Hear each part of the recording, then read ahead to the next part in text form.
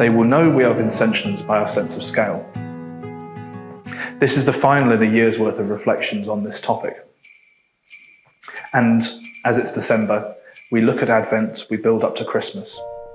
We notice that there's an interesting sense of scale in the way that Jesus looks at things, who, when 5,000 people are needed feeding, will notice the small boy with his lunch and will multiply those efforts.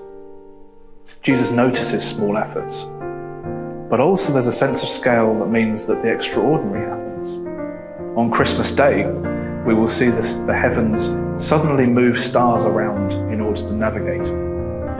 And on his death, we will see an eclipse. Creation, the universe, notices what sometimes humans are capable of. These small things are important to Christ. They were also important to the beneficiaries. These details were noticed by those who were helped.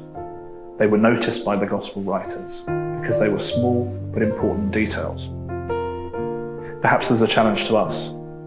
The small, maybe token efforts that we make for our beneficiaries, when they thank us for it, sometimes we find ourselves saying, "It's okay, it wasn't a big deal, no big thing, not a huge effort, you don't need to thank me for it." Well, actually, maybe they should. Maybe we should let them, because what they're saying to us is that small thing you noticed, that tiny thing you did, meant the world to me. They will know we have intentions because we're happy to do the small things which make meaningful change.